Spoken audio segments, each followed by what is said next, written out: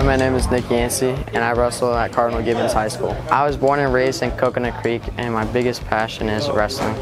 Wrestling's fulfilled me in many ways. I mean, I don't know what I'd do if I didn't do wrestling. It just helped me become more of a man and helps you put up with things that are tough.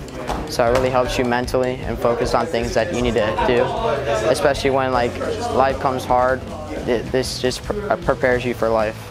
So what happened recently was I won states in 1A for my school, and at 113 pounds.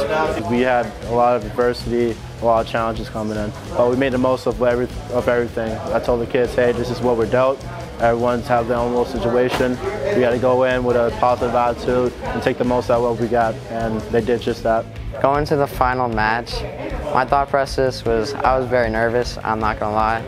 I was praying to God. I was like, just calm me down, eliminate the fear. And then as soon as I stepped on that match, it just went away. But of course the nerves get to you and they make you tired. But I just held on to that victory in the end by holding them down for the win. So that's what happened.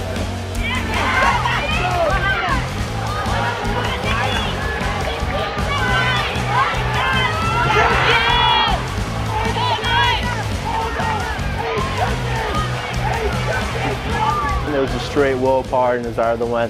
I can tell in his face that he wanted more. I knew the guy was taller, stronger than him, but he wanted it more. He went after it and he did the hard things. Once the match is over, he's like, did I win? I'm like, yeah, you won. When I realized I won, I was just in awe, and it's an experience you really want to have, and it was just something that you don't feel every day. It's once in a lifetime chance.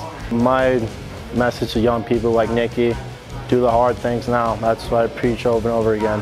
You're gonna get faced with adversity. If you do it now in practice, when no one's looking, when there's no crowd, Saturday morning we have to wake up early, you gotta go for a tournament or go for a run. Do whatever, do the hard things now, because it pays off at the end.